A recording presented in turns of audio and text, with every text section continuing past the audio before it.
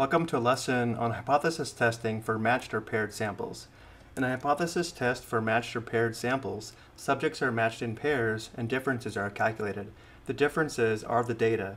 The population mean for the differences, mu sub d, is then tested using a student's t-test for a single population mean with n-1 degrees of freedom, where n is the number of differences.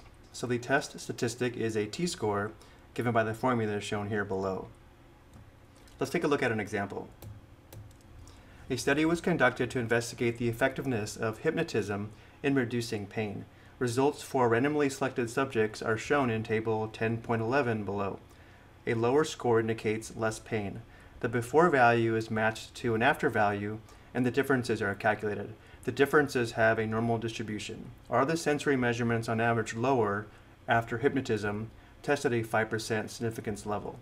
So the first step is to find the differences, which is the after amount minus the before amount. So I've already set this up on the next slide. Again, the first column shows the after data, the second column shows the before data, the third column shows the differences.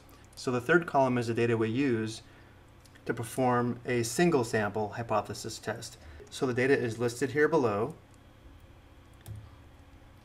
Notice how to find the t-score by hand. We do need to find the sample mean and sample standard deviation. Let's go ahead and find that now before we set up the null and alternative hypotheses. And let's find these using the TID4. To save time, I've already entered the data into the calculator. Remember, the data are the differences. So going to the calculator to enter data, press stat, enter. Again, I already have the differences here in L1. Next, we press stat.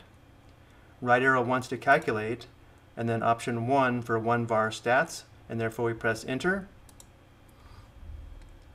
The data is in L1, which is correct. If this was not L1, we would press second number 1 for L1.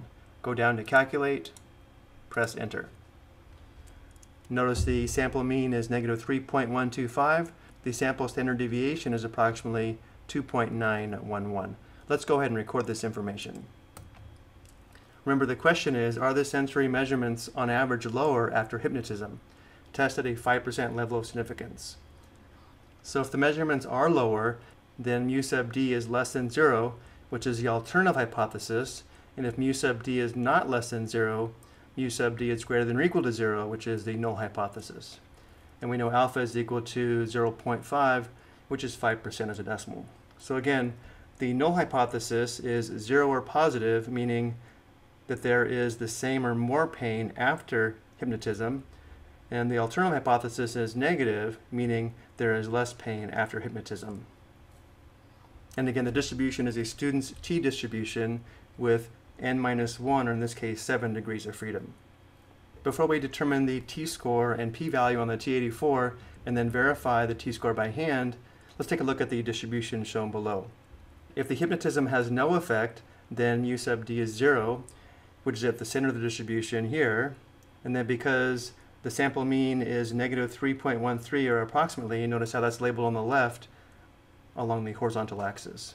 So the p-value is equal to the area shaded under the curve to the left of negative 3.13, which means the p-value is also equal to the probability the sample mean of the differences is less than or equal to negative 3.13. And now let's go to the TID4 and perform a one-sample t-test. To do this, press stat, right arrow twice to test, select option 2 for t-test. We'll be using the data in L1, so we select data, down, mu sub 0 is 0, down. The list is L1, which is correct, down. We are not using a frequency table, and therefore we enter 1 for frequency, down. We're testing to see whether mu sub d is less than 0, which means we select the less than inequality symbol, which is here in the middle, enter, down to calculate, and press enter. The t-score is approximately negative 3.0359, and the p-value is approximately 0.0095. Let's go ahead and record these. Before we compare the p-value to alpha and draw a conclusion, let's take a closer look at this t-score.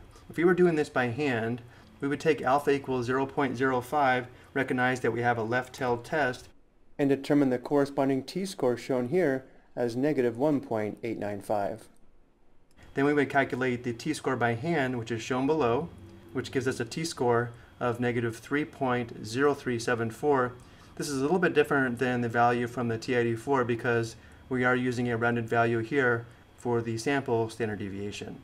Either way, notice how the z-score of negative 3.0374 is in the rejection region somewhere way over here, and therefore we are going to reject the null hypothesis.